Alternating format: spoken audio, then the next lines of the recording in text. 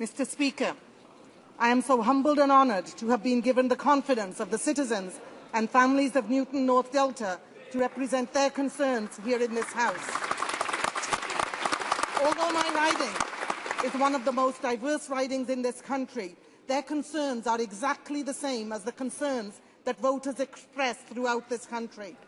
My riding is made up of families that are diverse culturally, ethnically, linguistically, and economically.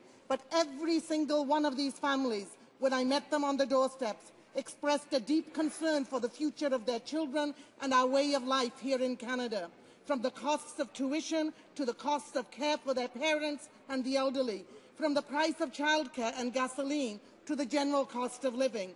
They are very worried. They are worried about their pensions, their jobs, and about our public healthcare system. They are generally worried about their standard of living and the future of our country. I make a commitment to be their voice